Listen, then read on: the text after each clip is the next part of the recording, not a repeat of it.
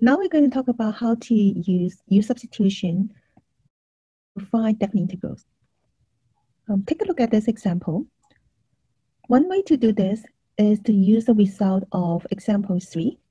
In example 3, we've been through a couple steps to find the most general antideuty of this square root of 2x plus 1. And it turned out to be this. So it takes about maybe 3 or 4 steps. Okay. Now, if you have this result already, then this definite integral, the lower and upper limit of this integral are specified. The result for that should be a single number. So to find this integral, we find the general antideuty of this square root of 2x plus 1, which we already did. Okay. So this is one antideuty of this function. And then we evaluate this from the lower limit 0 to upper limit 4. So we know that x over here go from 0 to 4. Now you just substitute 4 in it, and then substitute 0 in this x. And then we do the calculation.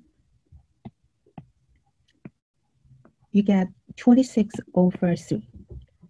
So it looks like very simple, right? However, over here, you have used maybe 3 or 4 steps to get this result. So it's actually 3 or 4 steps plus another step. So it's actually a little bit long, okay? So another way to do this problem is actually usually more preferable. The way to do this is to change the limit of integration when we do the U-sub, okay? So how do we do that? So first, we also let u to be 2x plus 1, okay? So that will become square root of u right here. And over here, what happened to the dx? Well, du will be equal to 2 dx, the derivative of this, times the differential dx. So it will be 2 dx. So dx is going to be du divided by 2. So we put this 1/2 here, and then we put du here. Now notice that over here, this is going to become an integration with respect to u. Originally, this is an integration with respect to x. X goes from 0 to 4. Now this is with respect to u. What does u change from? From which number to which number? So we need to find out. We cannot just put 0 to 4. That's not for u. Okay. So to find out u change from what to what, we use this. U is 2x plus 1. When x equal to 0, the lower limit of x, you substitute 0 into x right here. U will be equal to 1. So that will be the corresponding lower limit for u. So you should enter this lower limit here, 1, for u. Now when x is equal to 4, the upper limit for x right here, substitute 4 in this, u is equal to 9. So that is a corresponding upper limit for u. So we're going to put it over here. So be sure to change the upper and lower limit for u once you change this integration to be with respect to u. Okay, so that is a key step. If you don't change it, that is not correct because that is an integration with respect to u. You have a lower limit of u and upper limit u right here. Now, after you have done this, we can find this antideuty of this square root of u. First, we write this as u to the 1/2 power and increase exponent by 1 times the reciprocal of this exponent. Now, and then we know that u is going to change from 1 to 9. So we put down u change from 1 to 9. Simplify this. This is 1/3. Now you can just go ahead and substitute 9 into the u and substitute 1 into the u to evaluate this. And that is 26 over 3. Okay, so this method here is actually more preferable, but be sure to remember to change the upper and lower limit of the integration once you do the U-substitution. Example 9.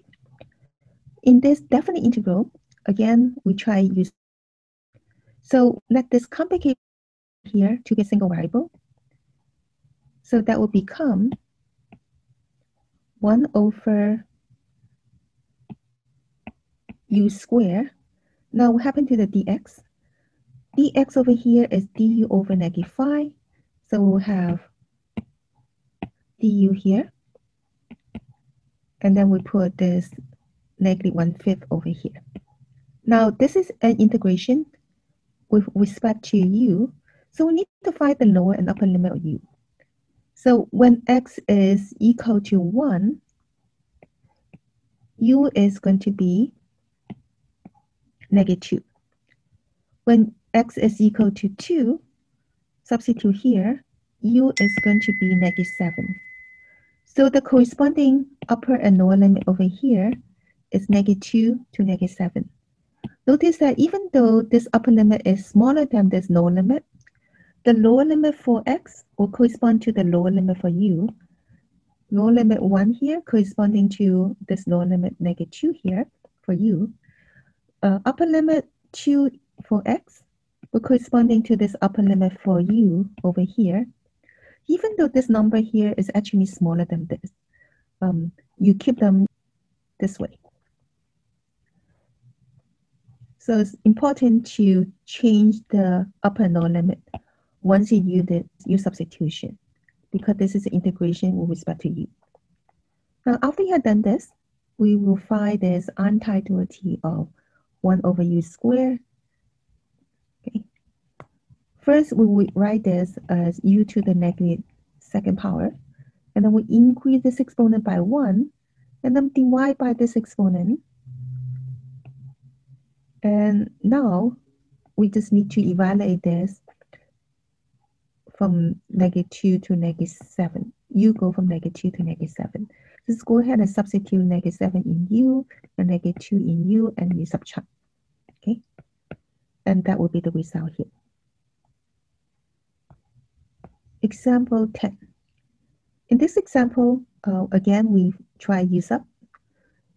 We try to let u to be ln of x here, because the derivative of, what's the derivative of ln of x with respect to x? It is 1 over x. So 1 over x occurred here in that integral, so I know this is the right choice for u. So du is 1 over x times the differential dx. So the ln of x is the u here, and 1 over x dx right here becomes du, so that will be this. Now you have to find the corresponding lower and upper limit for u by substituting the lower and upper limit for x. Substitute x to be 1, u will be 0. Substitute x to be e here, u is ln of e is equal to 1. So u is going to go from 0 to 1. Untitled u is u squared over 2, and u change from 0 to 1. Substituting here, this is 1/2. Finally, I would like to talk about the symmetry of an integral if the function is even or odd when you integrate that function. So suppose the function is continuous from negative a to a. If the function f right here is an even function, so in the graph, you will see that the function will be symmetric with respect to this y-axis. Now, if the upper and lower limit here are also symmetric, it's from negative a to a, then what happens here is the integral from negative a to a will be double this integral from 0 to a. So it will be twice that. Now, what happens if the function f here is an odd function? So to tell the function is odd, then you can check this. If the function f here is an odd function, then the graph will be symmetric with respect to the origin. So this part here and this part here will be symmetric, except they will have opposite side. So when you integrate this function f from negative a to a, the result here will cancel here, right? And we'll get 0. Okay. So for example, in this integral, this function here is an even function, and we integrate from -2 to 2. Okay, it's kind of symmetric right here. By a over here, that is equal to twice the integral from 0 to 2. So we just find this integral from 0 to 2, and then double that. So that will be the result. For number 2, this function here is an odd function. And how can you tell it is an odd function? You substitute negative x into x. Okay, we replace x by negative x. Tangent of negative x is negative tangent of x. And then negative x parentheses square and negative x parentheses to the 4 power, okay, will be this and this one. So that's equal to negative f of x. So when f of negative x equal to negative f of x, the function is an odd function. Now, because the symmetry of this lower and upper limit, then this integral here will be equal to 0. So this is the end of section 5.5.